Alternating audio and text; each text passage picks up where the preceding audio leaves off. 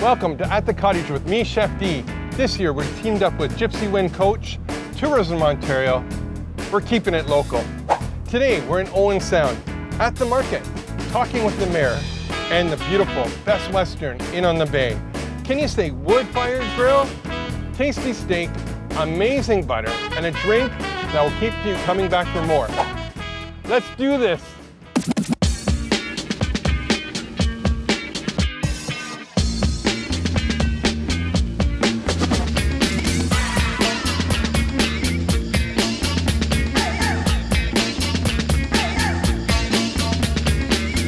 So just a little bit of back history about the Owen Sound Market is that this is the first place I ever did a TV show here at the Owen Sound Market with Tommy Pink was the manager then. It was Thanksgiving. He was in a kilt and a turkey hat. It was no pressure on you right now. Yeah, I hate to be so disappointing.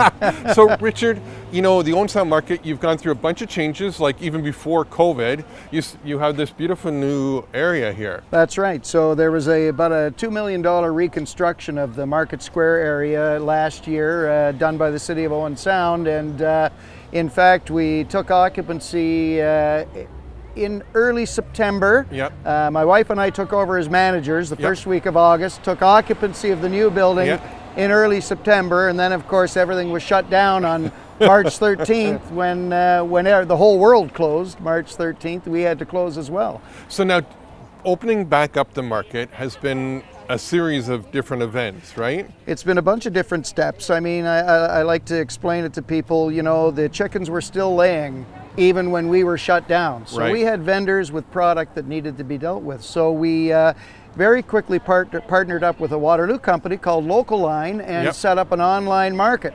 Okay. And so since mid-April, we've had an online market running and going very well. We have such a strong support base here. People were so keen to see the market come back. 100%. And then working with our local public health unit, we managed to come up with a plan that they could agree to reopen the market physically. And basically that was turning the market inside out. So all the vendors now face out and the people never go into the market. And that has made a difference. And people are very supportive. You know, we're almost back to our pre-COVID numbers. So with the vendors now, is it the same number of vendors or has the vendors kind of shrunk back a little bit? A little bit smaller. We have 48 vendors under the new configuration. We have 35 spots, but at this point we've been able to accommodate all the vendors who want to be here. So it's so seasonal, some come, some drop off, they come a different time of year. So at this point we're accommodating everybody who wants to be here.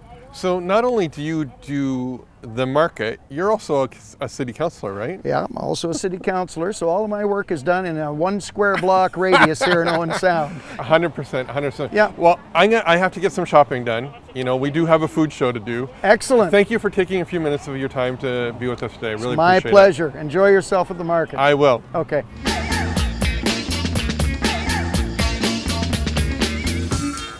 Hey, we're just finishing up at the Owen Sound Market. I thought, what better place to finish it all off than the Inn at the Bay, Best Western property, right on the lake. My good friend Chef Carter, Chef C as I like to refer to it. Hey brother. How's it going, man? You know, how can it not be good when I turn around and look at this? It's beautiful, isn't it? You get to see this every day. Every day. Every day. Now, you don't always get to be out here. You're in there. Unfortunately not, but yeah, we do what we can. Right? So you've been you've been cooking here at the Best Western now for about 4 years, right? Roughly 4 years, yeah, give or take. And you kind of made it your own baby the last 2 or 3 years, right? That's as correct. Executive chef? Yep, we've tried to bring in some new products and update the menu and keep it changing, daily features, and keep it just changing so everybody's happy and gets some new stuff. And it seems too that, you know, I know of course, you know, always local, always looking for something fresh, that type of thing. It seems really now there's a lot of younger people getting into this business, you know, Matthew Moss with the greens and that, and it's coming all this way, isn't it? Big time. I personally have a friend who just started up a microgreen grow up. It's called New Life Farms, and he's doing wonderful around here. He's about the same age as me, and it's nice to see new things changing and coming into this town.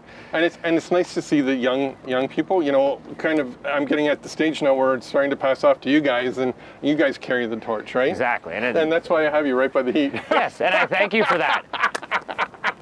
So we're gonna get started. I got some carrots again from the local farmer, some garlic. These are, again, we're using a wood grill. I love my wood grill from Crown Verde. I actually use it more than our gas grill at home. And I'm just gonna show the viewers, we have two different woods here. We have our applewood here, and I have our ash. Now, home is Kitchener for us, and the ash beetle has done some really damaging things to the trees there. But he kiln dries this, gets any of the bacteria out, and the great thing about kiln dried, you never get the popping, and you can feel the beautiful heat, right? Especially on a 30-degree day. So I can get started here. So what made you go into cooking? It was a funny story, actually. I had never thought I would do this. I ended up getting a job when I was 14 as a dishwasher, and started all the way at the bottom and just kind of clicked and worked my way up. And that was at a small breakfast restaurant in town here, and then I just kept going from there. And really, you've never really been formally educated as like going to school, but you've learned by different chefs and by different experiences, right? Trial and error, right? Yeah, that's the way it should be. The internet's an amazing tool these days. You can learn lots there, and a lot of experience just from different people, and I found that has worked out well.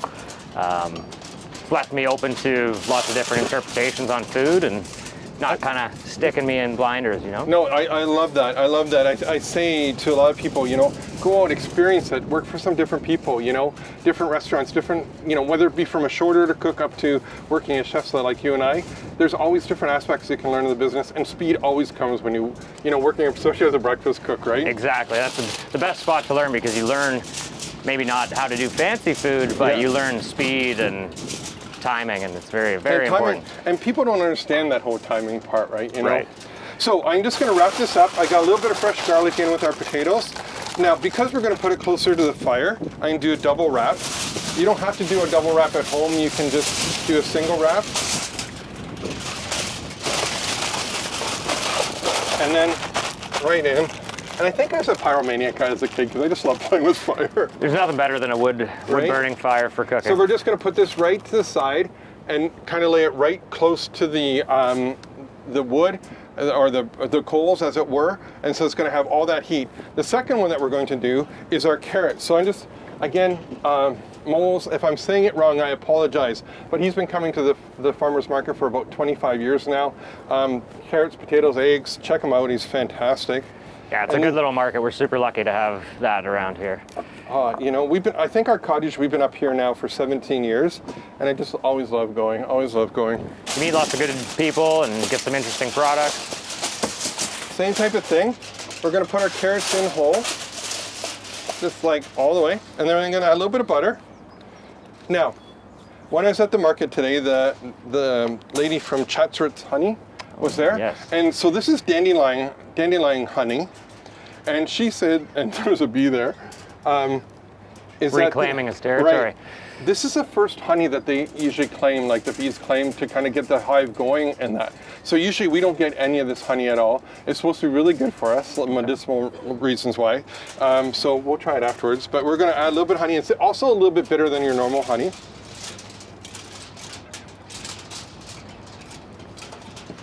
And just, again, and just so you can get that, just because there's never enough honey. Create a nice glaze on there. I know, right there, yeah. Beautiful. Yeah, and it's a little bit, that little end of it, yeah. You can taste the pollen for sure. Now again, double wrap it so that you can, again, because you have lots of honey, in here that you don't want to burn it. So double wrap it. We're not going to put it right on the coals.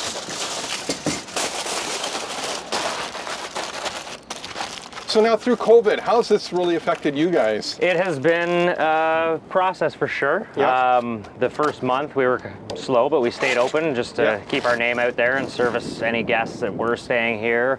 And then, you know, about after a month, we started pushing takeout and doing some special deals with a very limited menu, and slowly took off to the point where, you know, we were doing kind of regular business just in takeout. And as soon as we opened the patio, it was back in business. Well, you have a beautiful spot, and a lot of people, again, when we're talking with people in your kitchen and that a lot of people still don't realize that you can come here and you don't have to be a guest to have dinner here. Exactly. It's right in the hotel. You just walk right in the front lobby, and it's It's right there. And you do a lot when the attack's playing and, correct. you know, right, type thing? Always good to make a reservation as well. Okay, reservations are recommended. Perfect, busy. A really cool young chef, fresh ingredients, doesn't get much better than this. We're gonna work on this for a little bit longer. We're gonna get some more wood on the fire. And when you guys come back, we're gonna do some steaks. Steaks? You're gonna do your famous compound butter. Awesome. And all of that. Perfect. Won't you join us?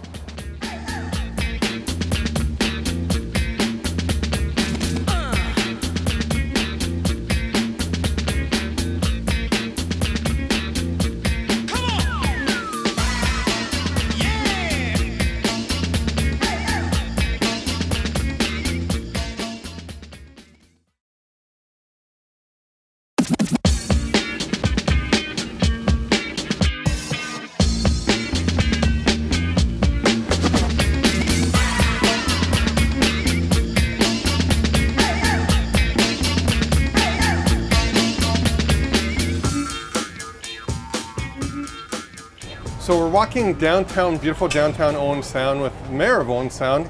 Ian, thank you. You've been sharing a whole bunch of interesting facts about being downtown Owen Sound and how the art community plays a really big part into this community. We pride ourselves on our sports, on our arts and culture, and of course on our natural environment. But right now our arts are doing really well. We've got 6 or 7 or 8 art studios or galleries downtown on Owen Sound that is drawing people from all over, so it's great. So tell me a little bit about this place right here, because this is really cool, the story behind it. This is the Georgian Bay Center for the Arts. It's just opened. It's maker space in there, so there's pottery ovens, there's printmaking, there's jewelry making. They have classes for people. The young artists wanted to come and they didn't have the facilities. They could come and use it until they get to that point that they can set up their own studio. So it's a really great space. And then of course the old bar along there, this at one time was a Kresge's store, so they've got the original counter space that they've been able to pull up. And I always love the old ceilings too, right? The old copper ceilings or tin plate ceilings, brick in the wall. They've done a really nice job in here on refurbishing it. So do you think now as you know, maybe more of the millennials and that are moving out of the cities, they're coming to communities like yours? We've seen a big increase of people that couldn't afford to live in Toronto, Kitchener, some of those bigger places, and wanted to live up here, and lifestyle. You can walk your kids to school in your slippers and go back and sit at the kitchen table and make a living. And of course with COVID, there's more people wanting to get out of Toronto and the bigger cities and not have to get into an elevator. I mean, if I don't time my one light wrong, it takes me 6 minutes to get to work instead of the usual 5, and that's Owen Sound. You tend to know everybody in the street, you tend to know what's going on, and it's a great place to live. No, and like I mentioned to you on our walk, is we've been coming up for the last 17 years. I always like to kind of this is my home away from home, you know? Yeah. So now we're going to walk down to Birgit's Pastry, right? Because we need something to eat. It's been a long walk. Oh, perfect. You guys like to eat, do you? 100%. We're coming to Birgit's place because Birgit's been in the market for so many years. I've gone there when you're up at the Owen Sound Market, you definitely got to go for an FEB, which is probably my favorite breakfast sausage of all times, on spelt bread, a little bit of aioli, an egg, double smoked bacon. It doesn't get much better. Mayor, are we ready to go for a sandwich? We're ready to go. Hi, Bob. So we're here with my good friend Birgit. Birgit, like I mentioned, has been how long have you been at the market? Since 1993. Wow. Yeah. And that's where we met. We met at the Yes. market because we'd come up and for breakfast have one of your famous FEBs. And she also does some amazing pastries, this peach dessert that's fantastic, just to name a few, scones. You got to come up and meet Birgit. So what brought you here?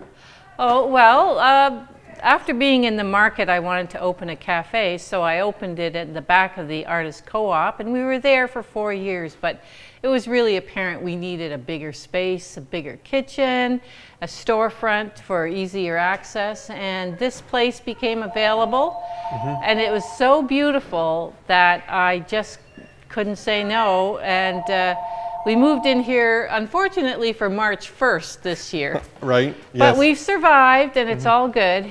So, yeah, and it has really proved to be worthwhile in spades.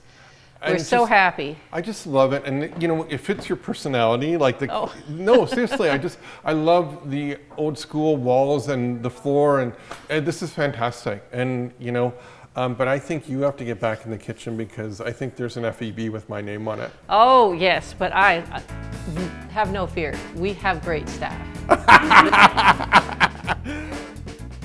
I think it's time to eat some breakfast. Perfect. Right? Thanks for coming up. I'm looking forward to this. Thanks.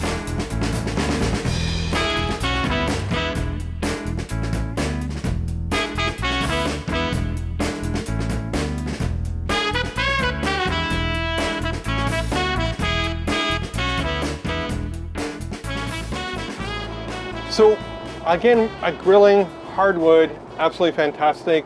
You've been looking after the potatoes and carrots, haven't you, Chef? Yep, we are just gonna flip them now. Make sure they get cooked evenly. So what's your favorite cuisine to cook? Like if this is, you're at home, you're cooking for your fiance, what is it that you're going to? Depends on the time of year, really. Yeah. Summer, obviously grilling is the way to go. Nice steak, a butterfly whole chicken. Winter, I tend to go, you know, more curries, hearty, kind of stick to your ribs kind of things. So. Nice, nice. So I brought some Nutri-Farm steaks up. Awesome. I hope you like grass-raised, dry-aged. Is there any other way? I didn't think so. I didn't think so. So I brought some tenderloin. Perfect. You know, I'm trying to, you know, continue to keep the thinner side of me. Well, I like the ribeye. It's more of a, you know, full fat and thin guy, so I could probably use a bit more, right? So if you're looking for steaks, and we mentioned and we joked about, you know, dry aged, when you go to, let's say, a Costco, right, and you see the big package of meat is in that plastic package, you can age that up to 60 days. It's called wet aging. So you're actually in the package aging the piece of meat. Now, when you dry age, they take they hang the carcass and let it dry age for, and some people go up to 45 days. I'm still stuck about 28 to 30 days because I think after that you start getting more of like the moldy, musty smell of the meat. And you lose a lot of your weight on the muscle as well. So we're just going to season it with a little bit of salt and pepper. I'm kind of a snob this way. I don't like the Montreal steak spice. I don't like putting a lot of different seasonings on my steaks. Nope. The flavor of the steak should come out on its own. So now, in the art of social distancing, we're going to try this. This is the first time we've done this. We didn't practice off camera. I'm going to pass the steaks over in this. Thank you. Look at that. We almost know what we're doing here. Now we're going to let those go on just a little bit sooner than our strip loins, just because a little bit of thickness, and away we go, medium rare. If you like your steak medium well, like my parents do, I've been cooking for them for about 40 years now. Some people do. Right? And that's, if you love it that way, please continue doing it. Then you want to look for a cut like the strip loin, or as you were mentioning, the ribeye. And why the ribeye? There's a lot more fat content in it, so you're going to get a lot of flavor from that marbling. It's going to hold up to being cooked so well done, whereas a tenderloin, not a lot of marbling in it. It's going to dry it out, and it's a beautiful cut of meat, so you should enjoy that anywhere from rare to medium, in my opinion.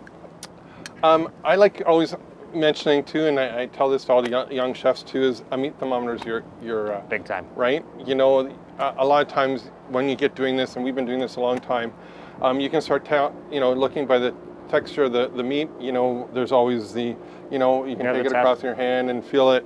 You know, if here is rare, medium, and of course well done. But you know, a meat thermometer, easy for me to say.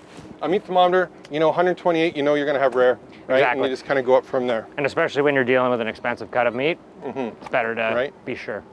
So staffing-wise, through this whole process, because you were mentioning you did the takeout. Now, did you keep your staff, or how did it all work out? Unfortunately, we pretty much laid everybody off, so it was me and my general manager here for the first month and a half, and there was times where it was a little, you know, slow, and watched a couple of basketball games, and that's about it. But we slowly started reintroducing staff as we got more business, and it was a tough go. I was getting a little scared there for a while, but now we've got most of them back, and we're doing plenty of business. Now, are you seeing that more people maybe might be coming up from the cities and staying over for, instead of maybe going, you know, flying somewhere else, they're actually coming up to Owen Sound? Tons of travelers and tourism going on right now. We've been 100% occupancy for the last week solid, so it's been very good, and a lot of new faces. So I would agree that people aren't able to fly right now, so they're definitely doing the car travel. Right. The other part of it, if somebody's coming and you're coming to your place here, what would be the dish that you say, hey, this best signifies who I am as a chef? I'd say our prosciutto chicken. It's one of our most popular dishes. It's rich, it's got a bit of everything, spinach, smoked cheddar, chicken breast, and then crispy prosciutto with a roasted pepper cream sauce. Goes... I'll see you guys later. I'm going for the prosciutto. Hey, we got things to do. Darn. Okay, are you ready? Oh, that's the other thing that I was going to mention, is you can just see what chefs is doing, just doing the quarter turn. You never want to manhandle your meat, and you never want to like keep flipping it, because once you've flipped, you don't go back. Right. And also a good tip too, if it's sticking, it's not ready to flip or quarter turn, so you're just going to want to wait till that happens. See, those guys aren't quite ready. Perfect. Are you ready? I'm ready. We're having too much fun here. The other question I love asking, and you know, because I get a lot of times viewers or young people coming up. So, why a chef? Why did you become? Like I said before, it just kind of happened, and I really loved the fast-paced environment. Every day is different. It's not like sitting in a cubicle all day long. You never know what's going to happen one day to the next, and keeps it interesting. And it's kind of a love of the whole system. The people you meet. It's just fast-paced and wonderful. Words of wisdom. What words of wisdom would you give somebody coming up to you and saying, hey chef, I want to go to college, I want to become what you're doing? Never think you're done learning. Perfect is something that's unachievable. You must always continue to strive to be better and mold yourself and learn new things. No one knows it all. You gotta take your experiences as they come and listen to whoever's going to teach you. Nice. Those are great words. So we have a little bit of your compound butter. I have some here, and I apologize, it's melting just a little bit. So what's in here? So this is our butter that comes stock on our steaks. Also one of my favorite dishes, if you're into the beef instead of the chicken. So what it is, we slow caramelize onions properly for about 40 minutes. And then fresh tarragon, salt and pepper, and then we put that into softened butter and roll it up, and then get it cold, and then we cut slices off. As we're resting our steaks, we will throw that on top, and it will melt, and it's a good way to get a last-minute flavor on your steak. Can we saute some of these? We can saute these up. Can we saute some of these? Yeah. We have some most amazing mushrooms here. We have some oysters, we have some shiitakes. Oh. Gotta have the best. Right? And the nice meaty texture of these mushrooms go well with the caramelized onion and the tarragon. It's just... Yeah, the earthiness of the mushroom and the tarragon, how fantastic is that? And I put a little bit of the compound butter in there just to accent the flavors as well, with a little bit of garlic. And then when you get the mushrooms and the butter on the steak, it all just comes together. I'm getting really hungry. How about you? Flavor overload. So, not only do you do cooking here at the Best Western, but you're becoming the drink guru, aren't you? We are moving into a new era of drinks. Very fresh, using Fever Tree products, which I don't know if you've ever had them. They make a nice tonic. They got a whole wide array. No, I haven't. I haven't had any. They've got smoky tonics, aromatic tonics, Indian tonics, ginger beer. You name it, they got it. He didn't pick up on that. I haven't had any yet. Okay, well, you're going to have to try some. Are we going to try some today? Yes. We're going to try some in just a minute.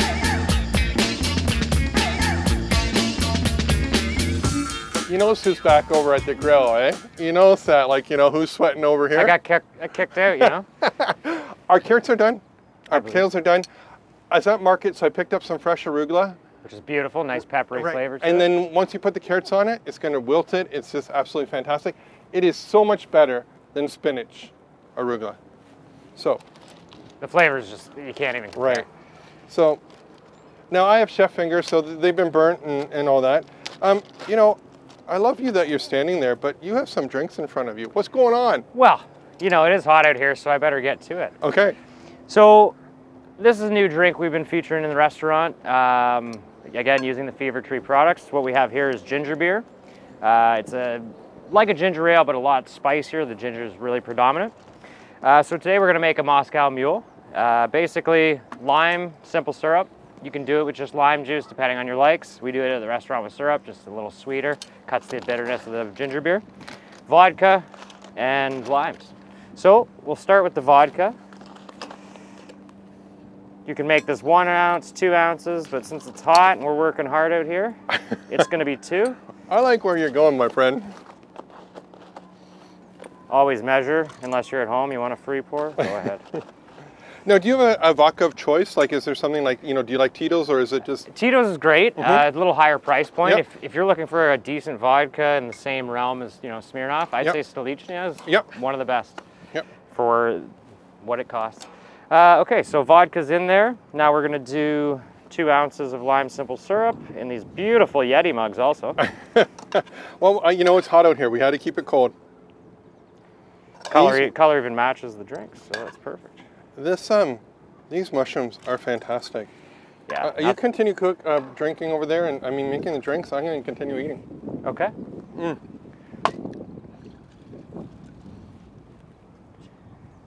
All right, and then we'll throw a few spent limes in there. Okay, perfect. Good now, to go. I know you have your compound butter, brother, you know, but I was at, you know, the Dairy Maid today, downtown, and I thought, what would be better? Not that I'm trying to up your game at all. I would never. But I just wanted to give you a little bit of Blue Elizabeth. I washed my hands before. I know we're not supposed to do it. How's that drink? Well, I'll put this here. Okay, and let you grab it. I'm just going to put a little bit of your compound butter on. Our steaks are done. Our carrots are done. Beautiful. Brother, cheers. Cheers. Here's to a beautiful area. Thank you, Chef C. Thank you for coming, Chef D.